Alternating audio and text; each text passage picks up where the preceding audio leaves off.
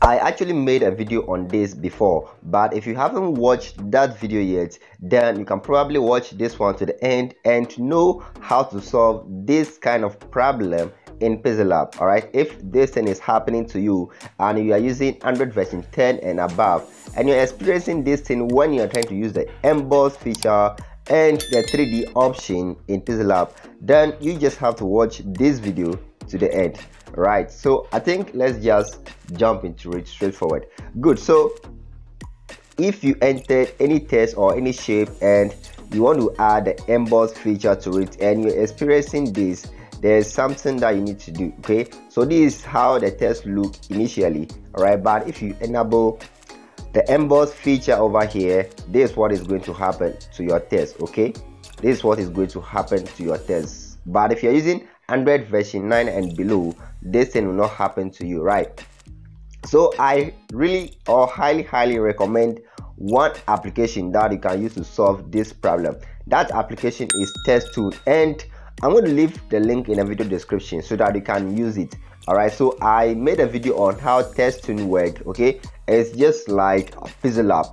It's the only two different option is that TextToon application, it needs internet connection to work, and also there's no option for color filter. That's the only difference between the two applications, right? So let me open TextToon application. So I'll tap on start. All right, and I'll just enter a text over here.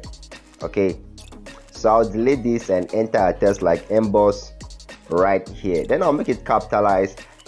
Guys, look at it. It's just like the Pixellab application we've been using. So yeah, let me change the fonts. I've already imported some fonts over here, so quickly let me pick them up. So I'll tap on fonts, and after that, I've have some of them over here in my recent. But if you want, you can install fonts over here as well, just like Pixellab. Okay, so I've literally installed my 4000 font package. The one I gave out, I literally install it over here as well, just like I did in my Pixellab application. Okay, so I'm going to use this one, which is Go Bold. Yeah, so I'll just increase the size of it a bit and probably go ahead and apply the emboss feature to it, and let's see how it's going to look. This is the emboss right here. So you can see as I've applied it, there is no change. Okay, the text still remains the same.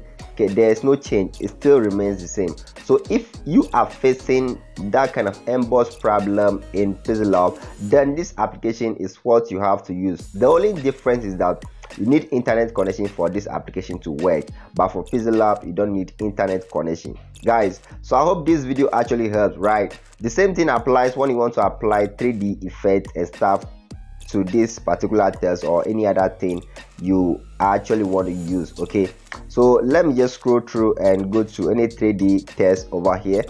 Okay, so you can enable this, and yeah, it's going to work perfectly. But if you are doing this in Pixellab and you are using Android version 10 and above, you are probably going to experience some hitches over there. Okay, so I highly recommend you use this application anytime you want to deal with something like emboss or 3D features in Pixellab. Just go ahead and use this application, right?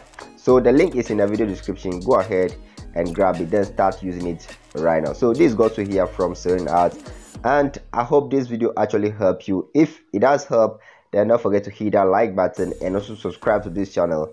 And I hope to see you in my next video. Bless up.